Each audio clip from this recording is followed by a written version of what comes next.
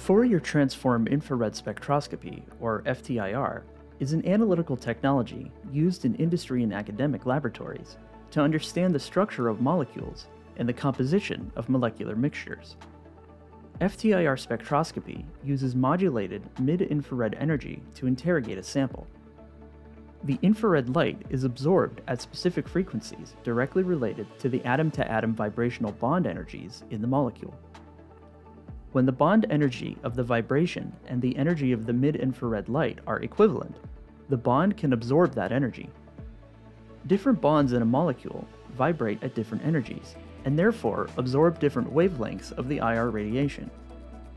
The position or frequency and intensity of these individual absorption bands contribute to the overall spectrum, creating a characteristic fingerprint of the molecule.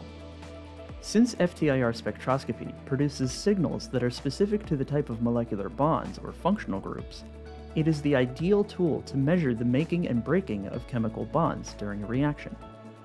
Coupling FTIR spectroscopy with attenuated total reflectance, or ATR, increases the utility of this technology by providing a means to monitor reactions in situ and in real time.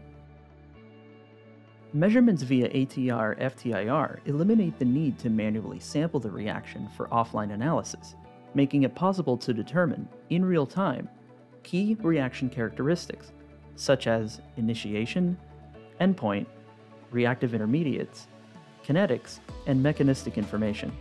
FTIR spectroscopy is fundamentally a qualitative or relative measurement technology, but can also produce quantitative measurements of important reaction components. FTIR follows the Beer-Lambert law, A equals ABC, where the molar absorptivity, A, and the path length, B, are essentially fixed and therefore constant.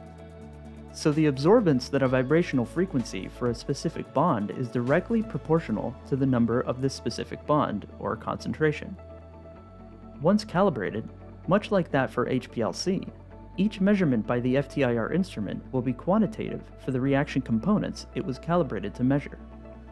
Now, real-time quantitative information can be obtained throughout the duration of the reaction, which can be used as control variables for conditions such as add the next reagent, cool, or heat, and even end the reaction.